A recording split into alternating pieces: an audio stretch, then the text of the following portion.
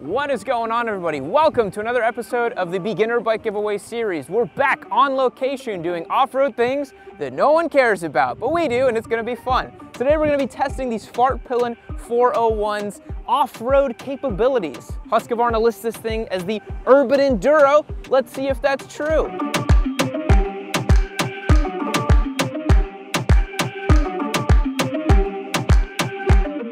Spike, tell the folks at home why we have this Husqvarna over here. Well, obviously that Husqvarna is one of our giveaway motorcycles. We have 7 in the shop right now.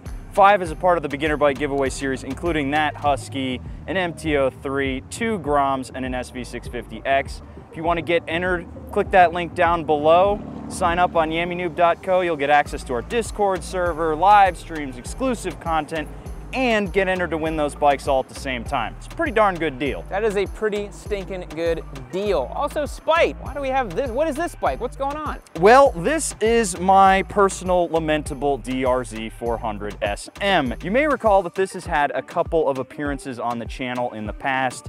Notably, it was at Big Bend, and that was actually the last time I really rode the thing, which was a month and a half ago now. But we brought it out because I have set this up as a off-roady scrambler supermoto, and I'm in the process of turning it into a dual sport. And we figured, what better way to compare the off-road potential of a primarily road bike than comparing it with another primarily road bike that has the same 17s that are on slightly street-biased knobbies, good ground clearance. Feels like a pretty good comparison. Yeah. So I think the one thing that's going to hamper the Husky in this comparison is its ground clearance. As you guys can tell, the exhaust is routed pretty far down on this motorcycle, giving it about maybe 4.5 to 5 inches of clearance. And as many of you off-road boys know, unless you have 12 inches of clearance down below in competition suspension, you ain't going nowhere. So we'll see how this thing does. I'm pretty confident in how it's going to do. It's relatively lightweight, so I think it's going to be a ton of fun to chuck around. So today we're going to be doing it on some scrambly, gravel road type of stuff. We're gonna be taking on a very light trail looking thing, gonna take it on some back roads and just see how the thing does stacked up to a motorcycle that is fit to do the job. Let's get into it.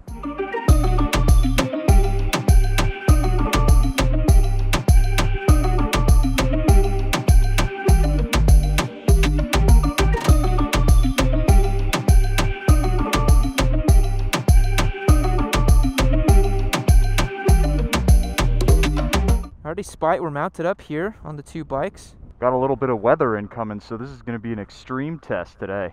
Yeah, that's what dual sporting is all about, bro. Mercifully, my DRZ is playing along today. I'm so happy that it wants to start for me. All right, what do you say we just goof around in this little gravel pit for a little bit?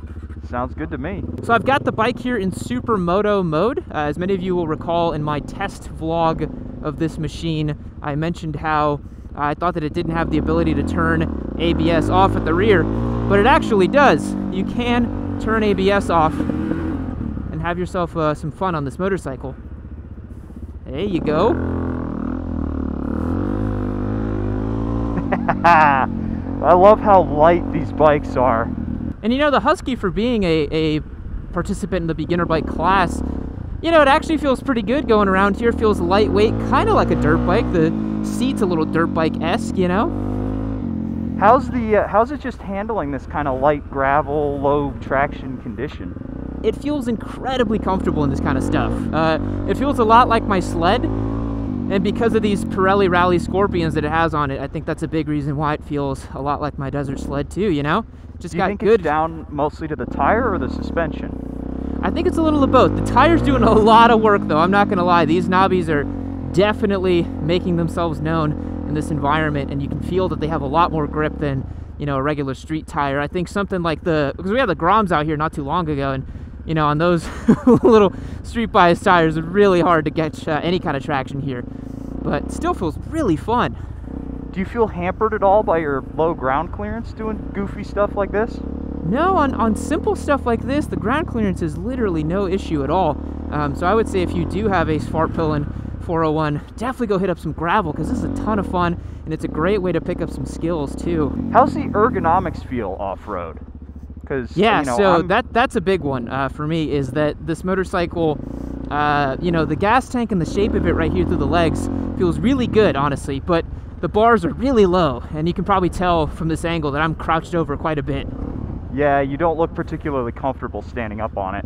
Yeah, I would like maybe an extra 3 to 4 inches on these bars, and then it would actually work super well. But, you know, for a totally stock setup for a bike that's urban enduro, right? Not true enduro, it does okay, you know? And it can do this. Yeah, there you go. It always looks kind of nice when you can throw a big roost like that after you. Looks like you know what you're doing. Just barely. People know I'm a track day boy, but I have a little bit of off-roading fun every once in a while. All right, Spite, what do you say we tackle something a little more challenging? Yeah, we actually have this little route over here that is not the easiest dirt path. In fact, it looks pretty overgrown now since last we've gone down this. I have faith in the Husky. Yeah, this is, I believe, where we're going to see if its ground clearance is in fact good enough to scramble. And I will let you lead on in. All right. I will take the lead. So as I mentioned, the best thing about this bike is its low weight. I feel really confident on it just because I know that if I drop it or if I have a situation where I got to muscle it up a little bit, I've got the clearance for it, you know, and I've got the power to lift it up even with my svelte 175-pound frame. Let's see here. Whoop. There we go. Little hillside rock garden here. Yeah. Oh, that branch totally just grabbed my clutch. That was not cool. Mercifully, I have bark busters on here. Yeah, I don't, so I might catch an interesting situation here. How's that suspension doing down here? Dude, it's doing great. Honestly, for what it is, I'm so impressed. Any bike is an adventure bike, guys. Just believe. Yeah, come on, little Svart. Come on. Come on! Maybe now people will say that this is actually off-roading. Oh, totally cased it. That Svart is definitely not meant to be where it is right now. Definitely not. I cased it on that rock so f***ing hard. All right, here we go. No one can tell me this isn't off-roading. Look at this shit. Come on! Man, that was almost too gnarly for the DRZ. I'm stuck in the middle here. I literally am cased in the middle here. No, little Svart. You're doing so good. All right, let's get you out of here. I think it's actually, oh, look at that. It's set. I can jump off of it. So yeah, it definitely took a wrong turn. Should have stayed on the side of the road over there. Yeah, I mean, we were casing the DRZ in there. You needed a little bit more than my 9 inches. So how's that front tire feel? Because I don't think you have you have a slightly narrower front end than I do. I have a 120. Yeah, I think this is a 110 for this tire. And what do we got here? All right, conquering. It feels really good, honestly. Nice. I am so surprised with what this bike is doing. Now that was fun. And that's how it's done, baby. Hell yeah. There you go. Guys, you can scramble whatever you want. I go to the TJ's KTM and be like, my dirt bike feels kind of funny.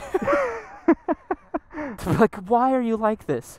You've even got like burdock stuck in the freaking headlight. Oh yeah, dude, I was whacking through stuff up to like here.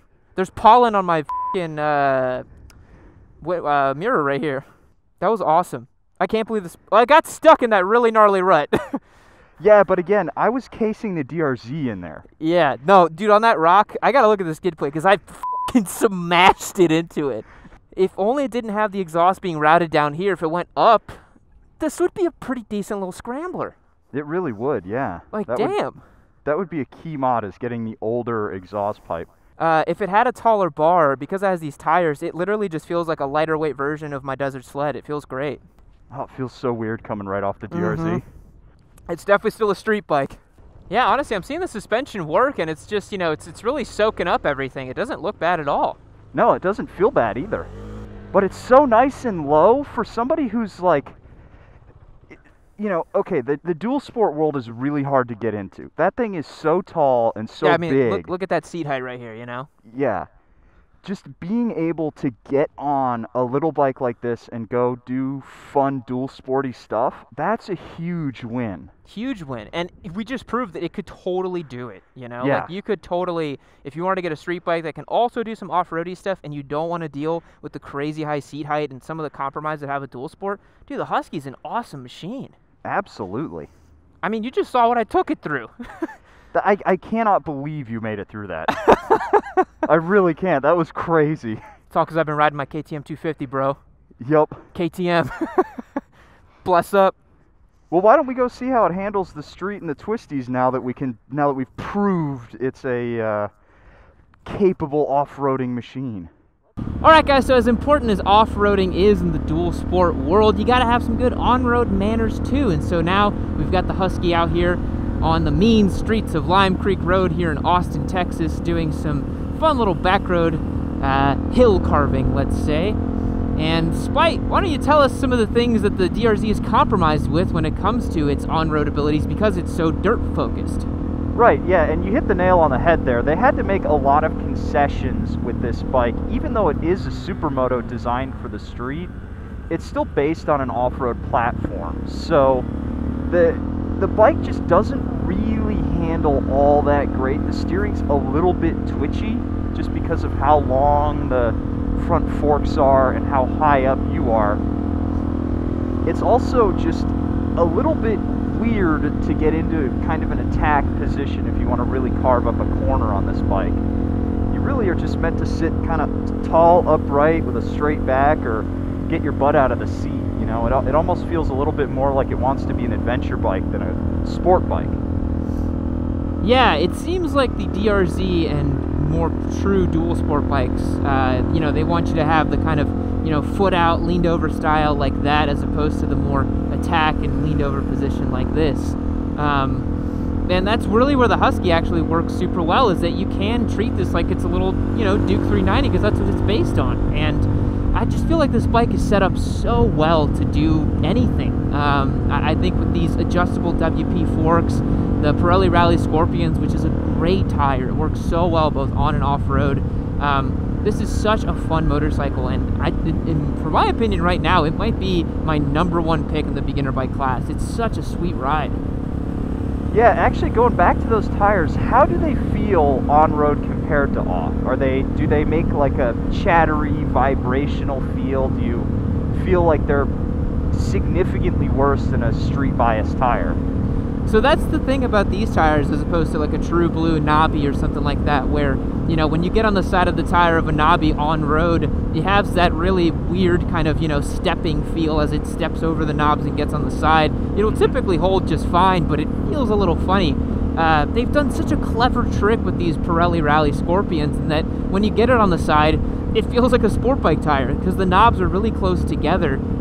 You don't really feel that compromised on road. I feel like I can just chuck this thing any which way I want, and it feels really confidence-inspiring.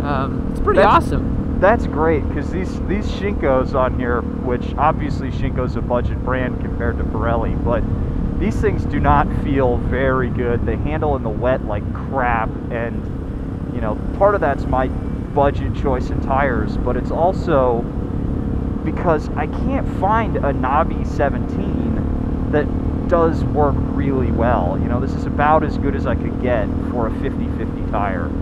But I think a point in the DRZ's favor over something like the Husky is that you can swap on a set of 21s and 18s on there and then have like a really capable off-road machine. Yes, I can just go get a set of DRZ S rims, slap them on here, and go do anything I want. Yeah, that is a super capable bike with that setup. But again, we were talking about earlier how you die like a man on the DRZ. There is not a single piece of technology in here. No. It'll even like we said, it'll let you start in first gear and you just roll out. Yup, this thing is just completely a dinosaur, and that's, you know, compared to something like the Husky, which is displacing almost the same amount, and it kind of makes no sense in the Husky world unless you're really trying to be an off-roady boy. Yeah, honestly, I feel like this thing has plenty of punch and poke. Actually, why don't we do this? Let's do a little first gear roll on, shall we? We'll see the difference. Yep. All right, you ready? Yep. 3, 2, 1, go.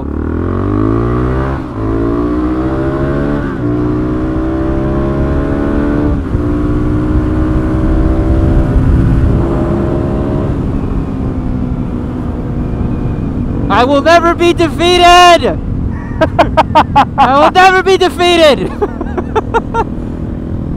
This bike has some pretty good first gear punch. I feel like if I was a little bit lighter, I would have gotten ahead of you. Oh, for sure. Yeah, no, for sure. Because that bike also weighs less than this bike as well, and it does have a couple more cubes of displacement. It definitely should walk all over the Husky, but our weight difference is hard to succumb or overcome whenever we're comparing these bikes that are so similar, you know?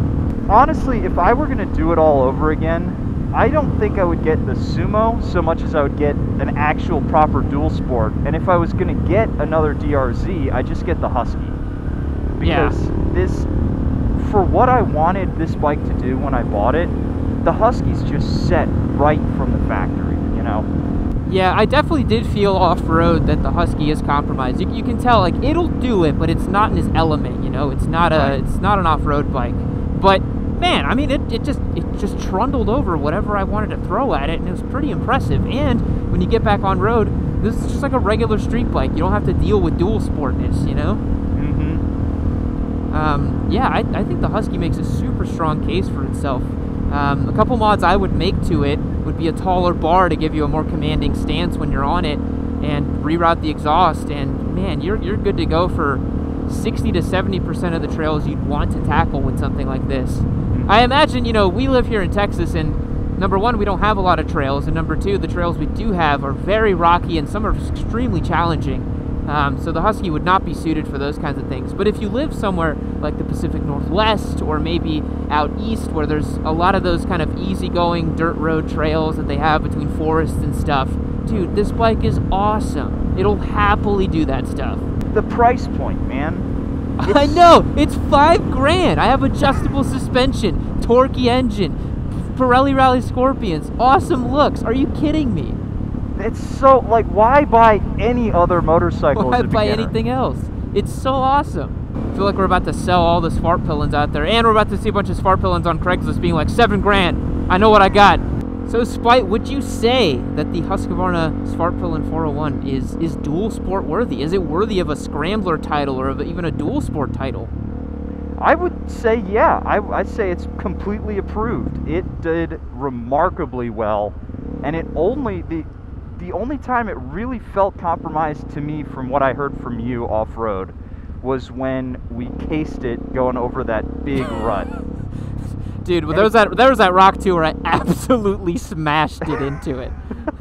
But again, that's aimed right at that bike's weak spot off-road, is its ground clearance. You know, if it had the up-routed exhaust, maybe you wouldn't have had that issue.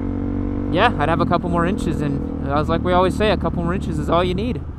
So yeah, I would agree. I think this bike is definitely scrambler approved, and probably like 80% of the way to being like dual sport approved. I'm shocked at what this thing could do. And I'm not like, I know I have a little bit of off-road experience, but I'm not an off-road expert. I think in the hands of someone who really knows what they're doing, shit, what could you not tackle with this thing? It'd be great. So real bummer, this video is actually over, but you're in luck. There are hundreds of other Yammie Noob videos you can go and check out. Hit this one right over here. Watch it. Do it for Yammie-chan.